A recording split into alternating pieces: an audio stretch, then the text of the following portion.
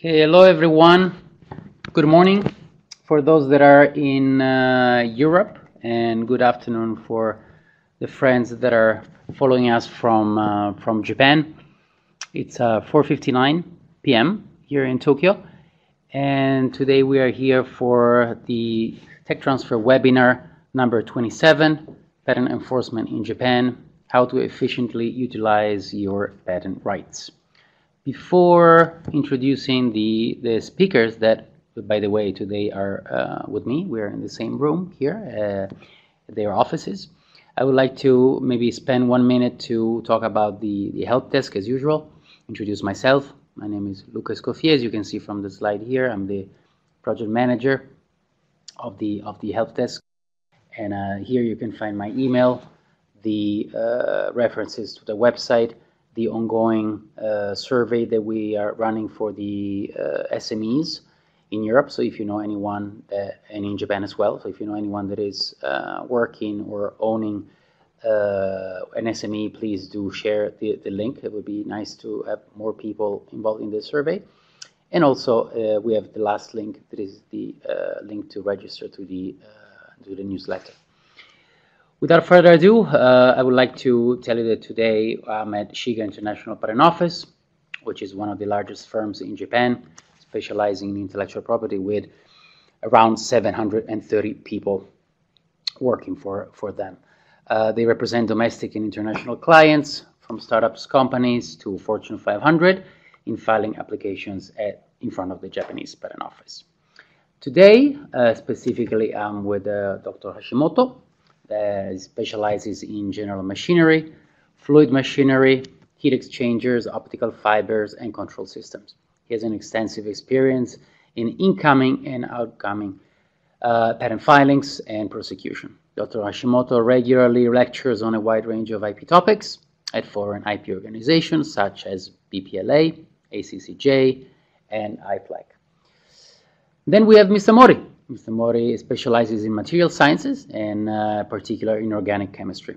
He's handling patent prosecutions related to chemical compounds and electronic devices such as solar batteries on behalf of overseas applicants. Without further ado, I would like to give the floor. Hello, everyone. All right. Sorry. Thank you, Luca, for introducing me. I'm Satoru of Shiga International Patent Office. And also, thank you everyone for attending today's webinar. This presentation material includes 4 topics. I'm going to explain the first topic, and then Dr. Hashimoto is going to explain the rest of the topics. So let me start explaining overview of enforcement procedures. I try to focus on the practice that is unique to Japan because the time is limited. If you come up with any questions, please give us after the presentation.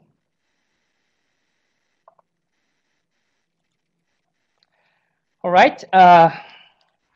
Let's suppose that you are a patent holder of a Japanese patent, and you find a product by a third party that seems to infringe your patent right.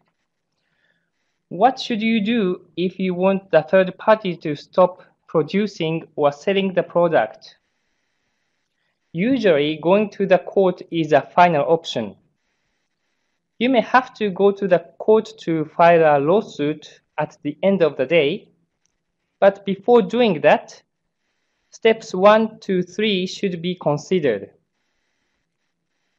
The first step is to determine if the patent infringement really occurs.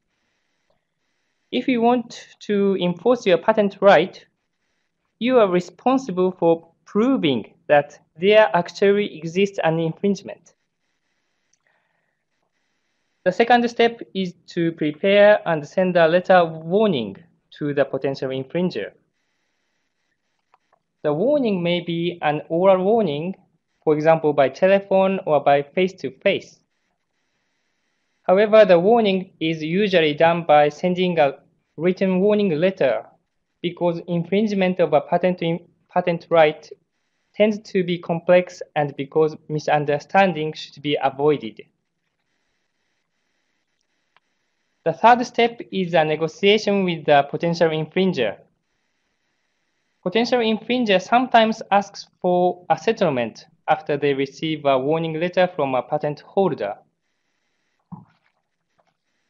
If the negotiation comes to rupture, the only way to enforce your patent right is to go to a court and file an infringement lawsuit. In the following slides, I'm going to explain each of the 4 steps.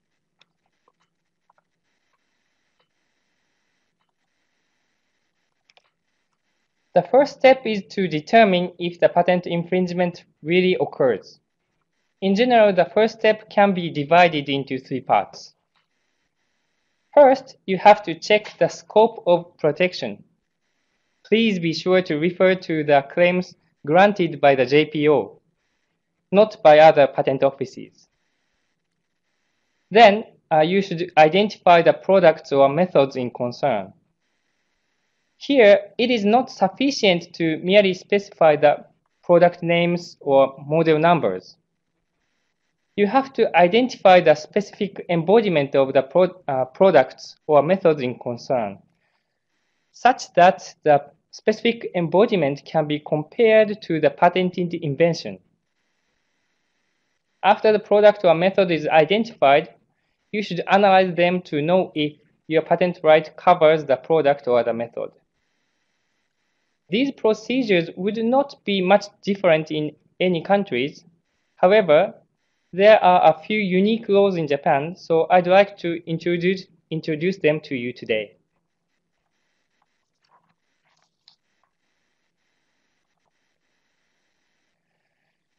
This slide and the next slide show the text of Article 65 of Japanese Patent Act. This article is directed to an act by a third party after the patent application is published by the JPO and before the patent is registered. In short, an applicant of a patent application can claim for compensation against a potential infringer if the patent application has been published and then the applicant has warned the potential infringer. Even if the applicant does not issue the warning letter, the applicant can claim for compensation if the potential infringer knows that his or her product is within the scope of the claims of the published patent application.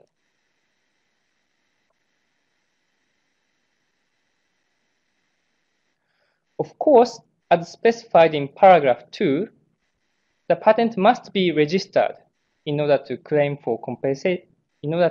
actually claim for compensation. However, this article is unique and useful because you can enforce your patent right against the act before the patent is registered.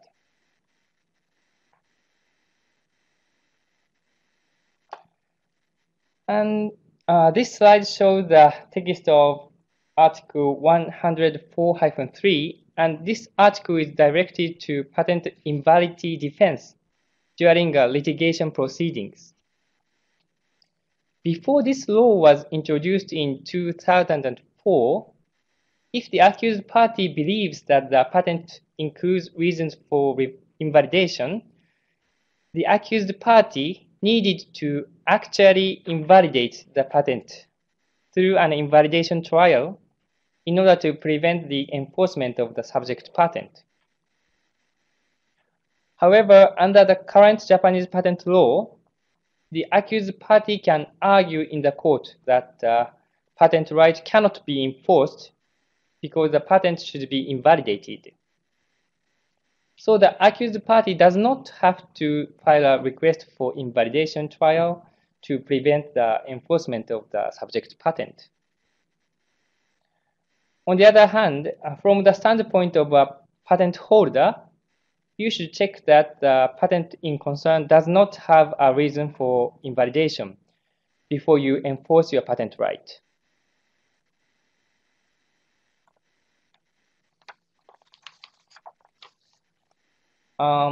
This slide shows the text of Article 104-2, and this article was introduced to make it easier for the patent owner to demonstrate that there exists an infringement.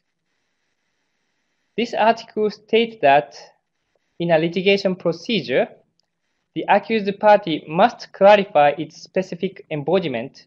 If the accused party denies the specific embodiment, identify the patent holder. For example, let's suppose that the patent holder argues that the accused party performs a method consisting of steps A, B, and C. And the accused party wants to deny the argument by the patent holder. The accused party must clarify what kind of steps the accused party is using. For example, they must disclose that they are using a method consisting of steps A, B, and D, not A, B, and C. This article helps the patent holder verify an infringement. However, it is not allowed for the patent holder to just say, hey, there is an infringement. It's not allowed. The patent holder is obliged to identify the specific embodiment of the product or method in concern such that the specific embodiment can be compared to the patented invention.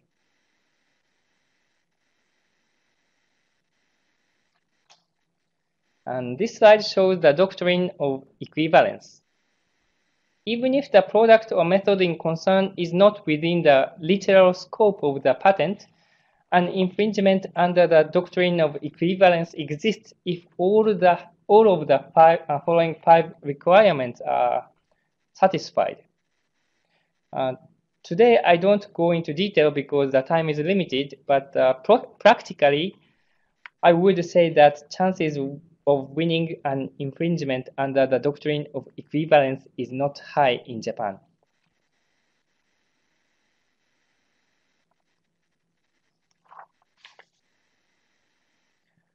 Right.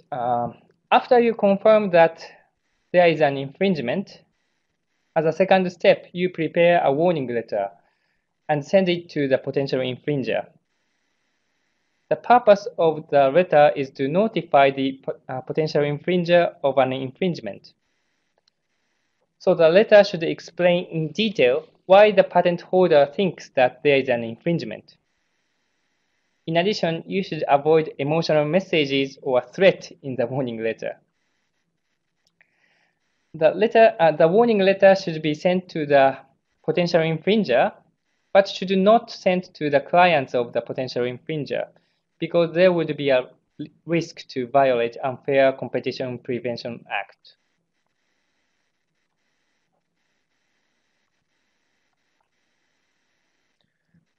After you send the warning letter, the potential infringer may want to negotiate with you. This will be further discussed by Dr. Hashimoto later.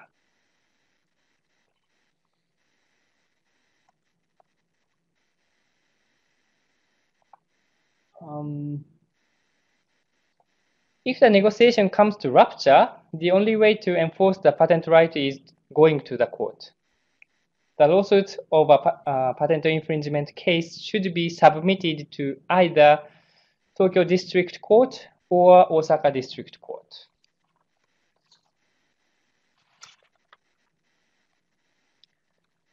This circular chart shows the statistics of patent litigation cases in the district courts between 2014 and 2016. This data was provided by the IP High Court. If you go for a settlement, in most cases, you can get at least either monetary relief or injunctive relief. On the other hand, if the case goes to a court decision, the chance of winning is only around 25%. So if the accused party suggests a way of settlement, we recommend you to consider the settlement. If you go for the settlement, you may have to make some concessions and you may not be able to get everything what you want. However, you can save the time, the money, and the energy for continuing the litigation proceedings. So the settlement is usually a beneficial option for the patent owner. And this slide shows that the number of litigation cases in Japan is much lower than the number of the number in the United States.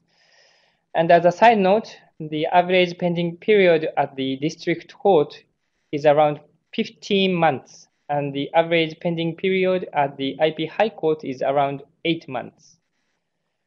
All right, this is all for the first topic, and Dr. Hashimoto takes over from the next slide. Thank you.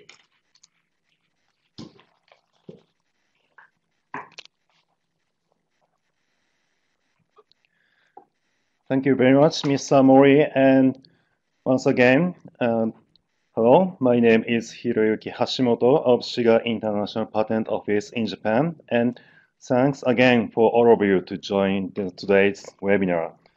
In the rest of webinar, I would like to make some explanation about possible options, what you can take in enforcement of your patent right. In section 2, I'd like to explain about effective measure of your patent right, namely preliminary injunction.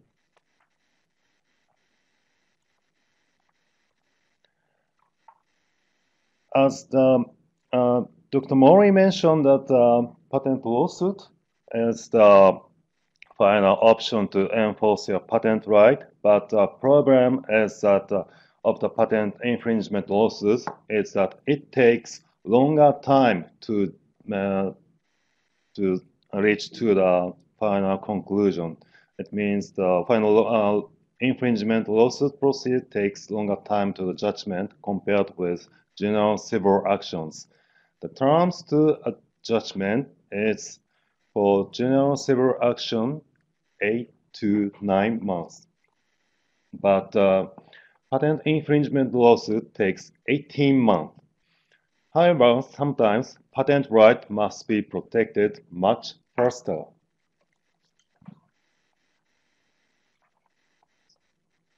So, in order to make a fast enforcement or realize a fast protection, preliminary injunction could be one option to realize fast protection of patent right. This slide explains the difference between preliminary injunctions and infringement lawsuit. The trial period for a preliminary injunction is a little bit shorter than the actual trial. It means for the normal infringement lawsuit, it takes more than 1 year, like 1 year or 1.5 years. But for preliminary injunction, you can obtain a result less than a year, about 10 months or so. But the important point of the preliminary injunction is that in preliminary injunction, damages cannot be claimed. So only you can do is to ask the injunction, but you cannot ask the compensation of the damage. And in preliminary injunction, if you win at the first trial, you can enforce the judgment immediately.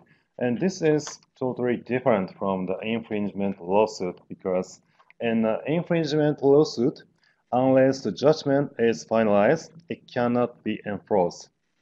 So in an infringement lawsuit, if the other party fights it, it means that if the other party files the appeal to the judgment cannot be enforceable until the Supreme Court has ruled the case. So compared to the infringement lawsuit, you can realize the fast protection of the patent right by means of preliminary injunction.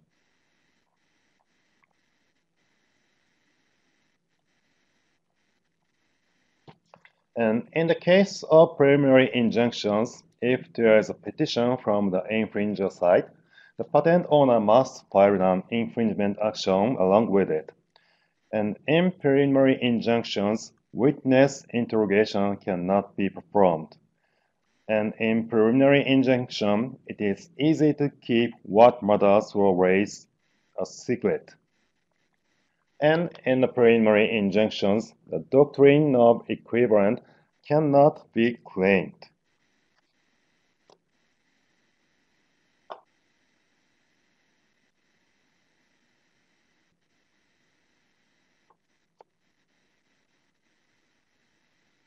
So the preliminary injunction is useful if you want to keep a case secret and if you want to realize the fast protection of your patent right. And in the case of preliminary injunction, in order to put pressure on the defendant after an infringement disclosure in the plaintiff's favor, it's advantageous. So filing a preliminary injunction for the purpose of an advantageous settlement is also one option.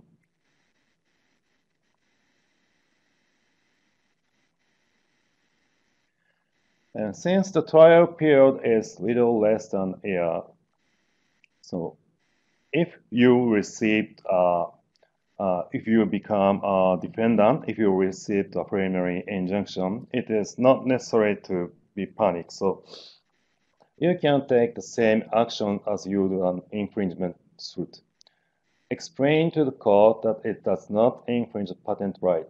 Also assert that patent is invalid. And this right is explaining if you receive the preliminary injunction. So on the other side, when you file the preliminary injunction, the procedure takes less than a year. So the procedure goes very fast, faster than the normal lawsuit. So the time management is important for the preliminary injunction.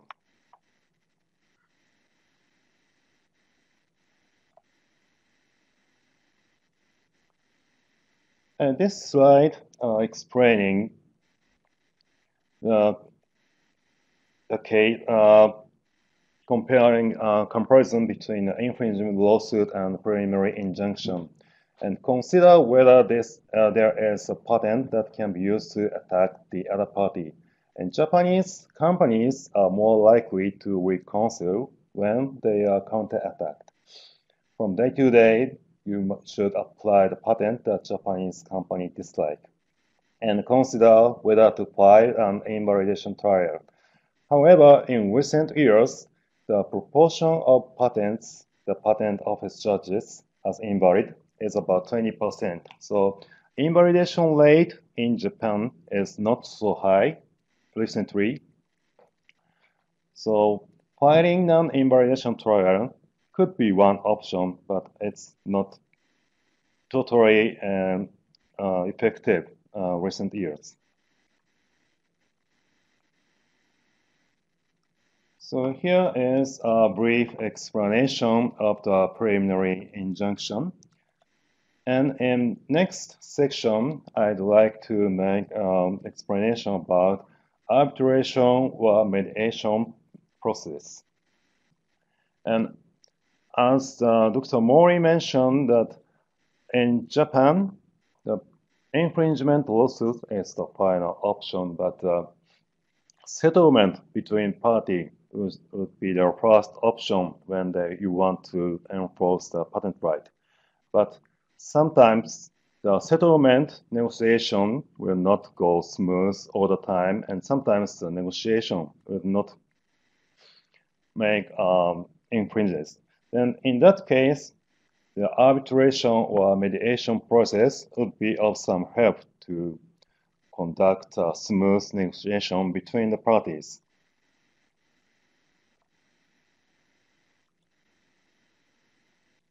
And here is the overview of arbitration or mediation process. As an alternative to litigation, the parties may agree to settle their dispute through alternative dispute resolution, namely ADR, such as mediation or arbitration, can be used. ADR makes it more effective in terms of promptly settling dispute over a large number of domestic and international patents. And ADR may be a more prompt and more cost-effective approach compared to a lawsuit, unless it is used to delay negotiations or increase costs. And parties have more flexibility in settling their own rules and procedures. The arbitrators can set royalties for both parties. And in Japan, ADR includes the following two types. First one is adjustment type, and second one is determination type. And adjustment type ADR includes mediation and conciliation. And determination type ADR includes arbitration and determination. As you can see from this slide, there are 4 types of procedures in Japan, ADR in Japan. And in the following slide, the difference between 4 procedures will be schematically explained. First one is mediation. Mediation is a procedure which promotes resolution dispute, which quickly by encourage party to compromise with each other. And mediation is a procedure proceeds under the agreement of both parties. Thus, there is no compulsion. And important point is that in mediation process, the mediator is included in the negotiation, but mediator themselves or himself or herself do not make any decision or do not make any conclusion. So mediation process is that mediator promote or facilitate the negotiation in both parties. So the negotiation must be done by both parties, and mediator just facilitate or just watch the procedure of the negotiation. So mediators in mediation procedure, mediator does not have significant impact on the negotiation itself. But in conciliation, the conciliator is involved in the negotiation.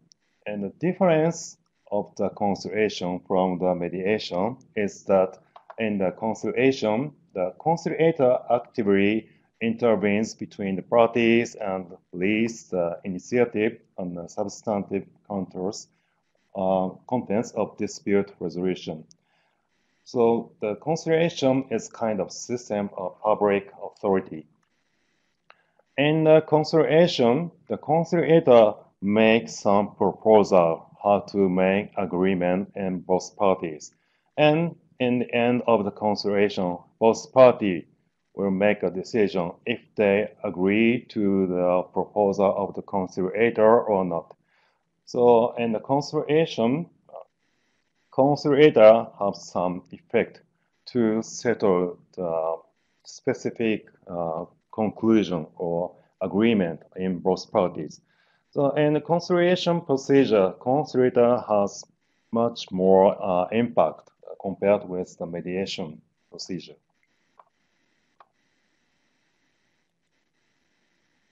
And the third one is arbitration. The arbitration is the procedure that arbitrator is involved in negotiation. In the case that both parties agree to use arbitration proceedings, the decision made by the arbitrator has the same legal effect as a final judgment. And it means in arbitration, arbitrator make decision and parties involved in the negotiation must follow the results made by the arbitrator. So in the arbitration procedure, power of arbitrator is much more larger and much more significant compared with the mediation or conciliation. And the last one is determination. Determination is set up for the case when it is difficult to resolve by an agreement like mediation, conciliation, and arbitration. So, in arbitration or mediation process, the determination procedure is final option.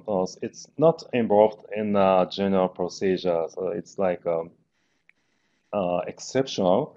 So when settlement or negotiation is not go well, the final option is to take determination.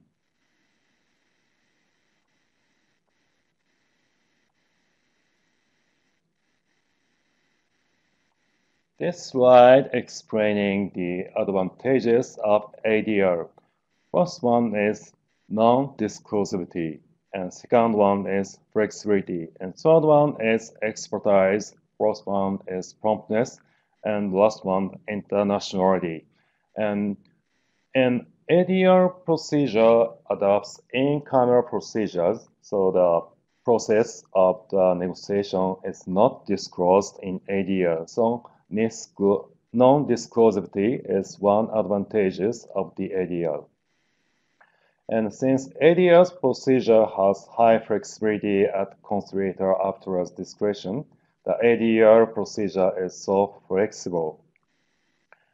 And in ADR, technical experts could be nominated as conciliator or arbitrator, so expertise is one of the advantages of ADR.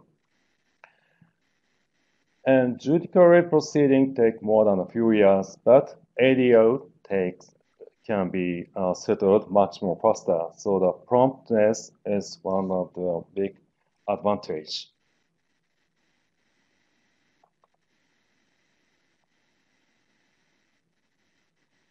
And this slide shows the disadvantages of ADR.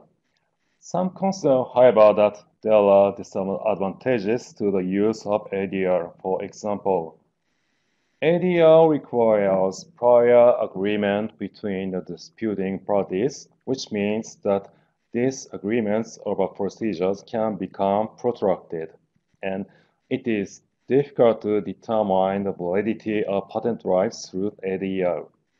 And the content of ADR is undisclosed and thus lacking transparency. So these are considered as the disadvantages of ADR.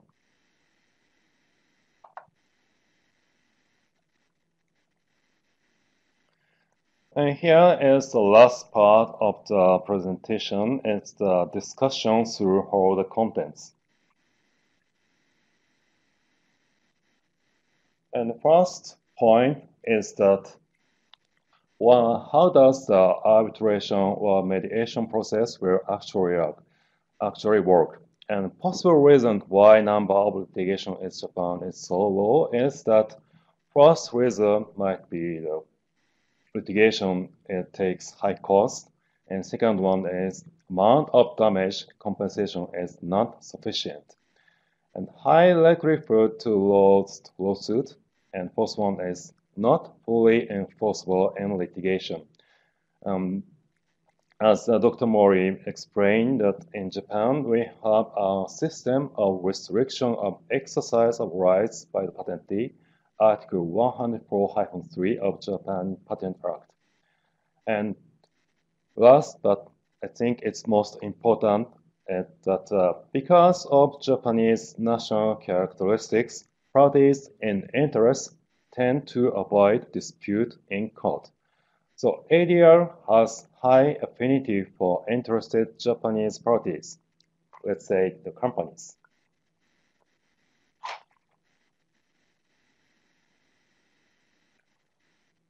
Here is the a type of ADR which are available in Japan. There is a wide variety of arbitration or mediation authorities. First one is civilian type ADR. Second one is justice type ADR. And third one is administrative type ADR. The first one includes several authorities like JIPSC or JCAA. And second one, justice type ADR, is established and administered by the court. And consideration of civil affairs, family consideration, etc. is included in the justice type ADR. And the last one,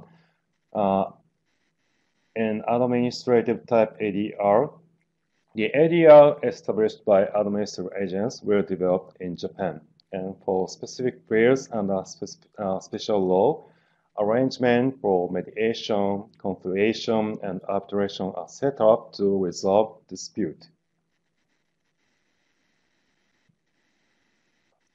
And here is the tips from outside how to utilize your patent right in Japan, taking the whole contents of today's webinar. Our first point is that negotiation for settlement would be the first choice when you consider enforcing patent right. It means when you find a potential infringer, you should send a letter of caution at first. But next step would be conducting the negotiation for settlement, and it is not recommended to bring it to the court immediately. So the first option should be make a negotiation for settlement. And if the negotiation does not go smooth, one option is to utilize ADR. And as I mentioned in my presentation, ADR can be used to facilitate the negotiation. And there are several options for ADR. And when you go to the lawsuit, it means if you want to bring a case to the court, the preliminary injunction can be utilized for conducting, also for negotiation, because the preliminary injunction is fast proceedings and quick enforcement. And maybe you have a question, which would be better to use, ADR or preliminary injunction? And one important point is that it is mentioned in the slide, in a preliminary injunction, it is questionable if the doctrine of equivalence can be adopted or not. So if it is not clear and if the infringer's product is included in your technical scope or not, then if you have some doubt if the patent infringement occurs or not, ADR should be better to use because ADR is much more flexible and fast procedure compared with the court action on patent infringement lawsuit.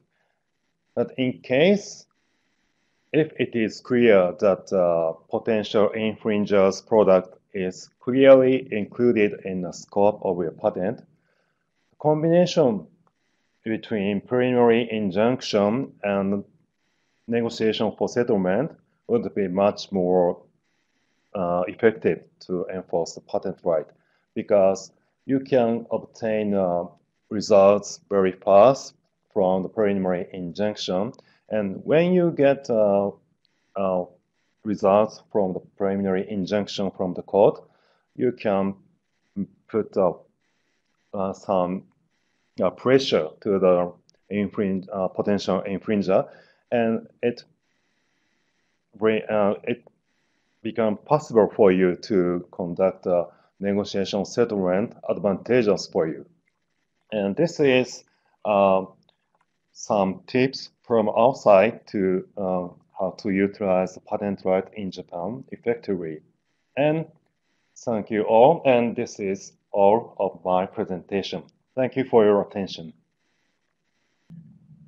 Thank you for your questions, and I'm Satoru, and I'm going to answer to the first question, which is how about filing a lawsuit without issuing a warning letter? It's not mandatory to issue a warning letter to a potential infringer, so it's possible to do that. but in Japan, most of the cases we send a warning letter to a potential infringer first. So it gives an aggressive impression to the potential infringer, and it is possible that negotiation becomes a little bit difficult, or it may be difficult to reach a good settlement in a good manner. So in order to make it easier, make the negotiation easier, we usually recommend issuing a warning letter first. Hi, then. I'm Hashimoto, and let me answer to the second question. The level of code was the second question, and actually, the Tokyo District Court and Osaka District Court is on the same level, and IP High Court is on one level higher. The IP High Court is the High Court existing between District Court and Supreme Court. So let's say IP High Court is one level higher than the Tokyo and Osaka District Court.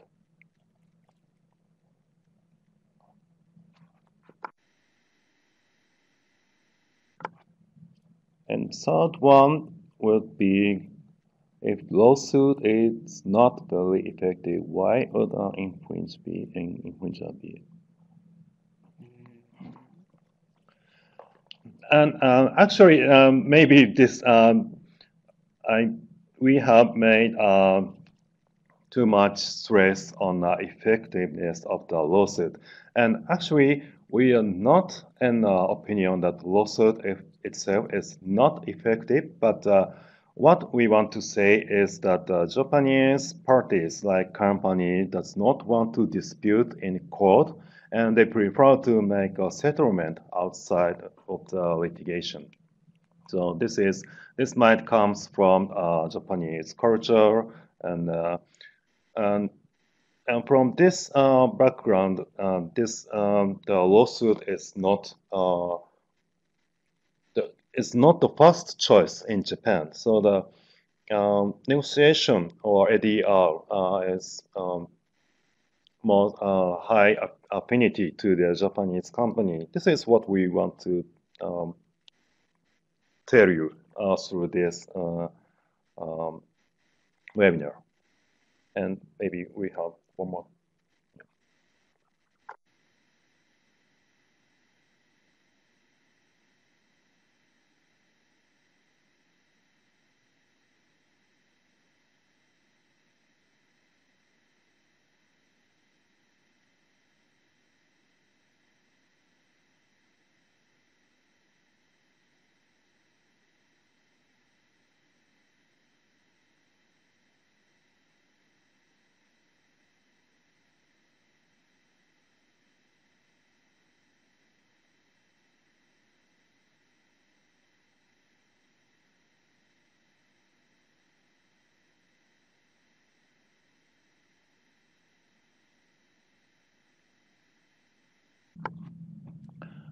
Thank you very much for first question. We have received the question difference between arbitration and determination.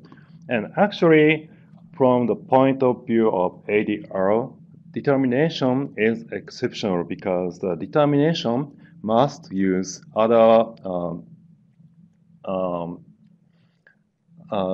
this determination must be made based on other laws or acts like Japan Patent Act or not, or something else. But arbitration can be made in both parties without any specific ground of laws or articles.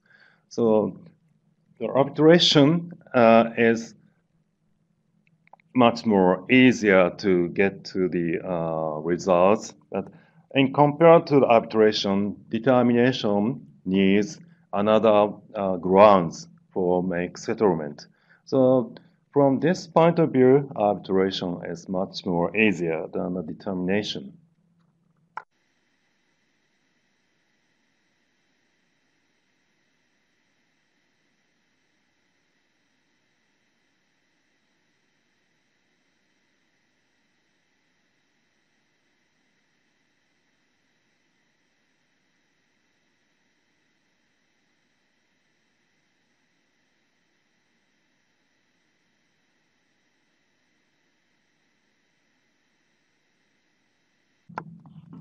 Yeah, thank you for your question. What measures can be ordered in a preliminary injunction, and is there any deadline for requesting it? And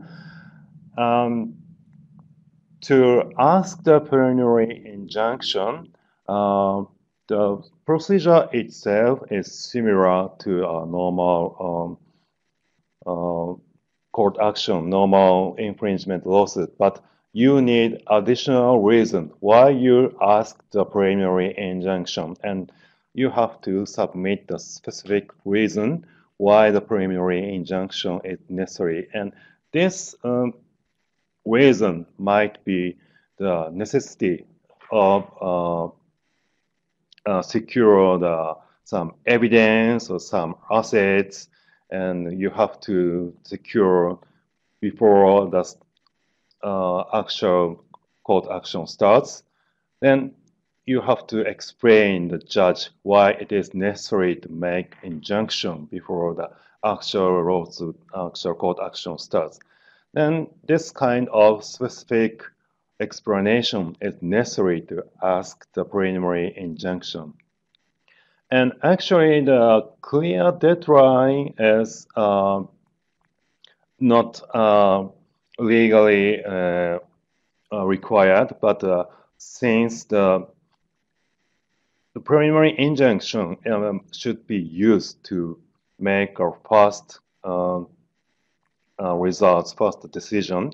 So maybe, and then the results of the preliminary injunction will be obtained less than 1 year. So as much as fast would be fine, but maybe if you want to use a preliminary injunction, maybe the 6 months would be the first target to file if you want to enforce patent rights. Oh, it's just my personal opinion, but this is might be some guide or answer to your question, I hope.